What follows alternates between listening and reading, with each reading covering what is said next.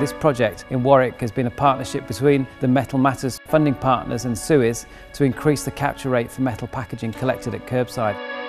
We've been in the same position as a lot of local authorities, whereas we no longer have a budget for recycling promotions and no longer have a dedicated recycling team, and our recycling levels have been static for a number of years. But the MetalMatters campaign has been a really big success and has helped to increase the amount of metal recycling captured by 28%. It worked out at 29p a household, and it was a very simple campaign to run because all of the materials are provided by AliPro, so it's just a case of tailoring to the local circumstances.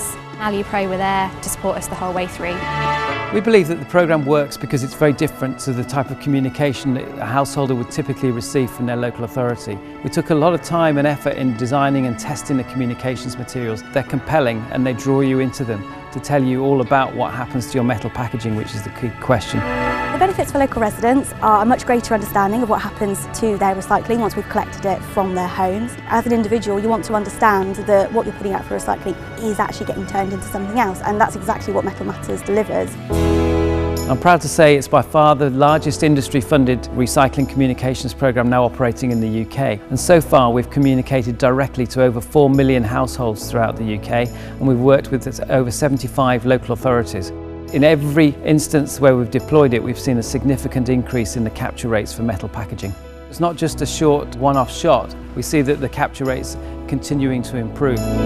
The results have been outstanding. We invested a small amount of money to try and improve the capture and the recycling rate. We've not only seen an increase in the aluminium and the cans, but we've seen an increase in all recyclable materials across the board. In fact, we've had payback in just over 6 months, so it was definitely a worthwhile investment. We're now looking to roll MetalMatters across all of our contracts in the UK.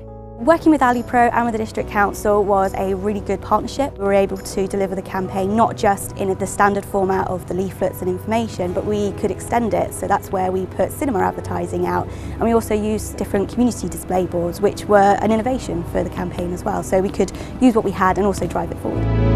It's not just that we recycle goods, but we're protecting the environment at the same time, and at the same time saving us money.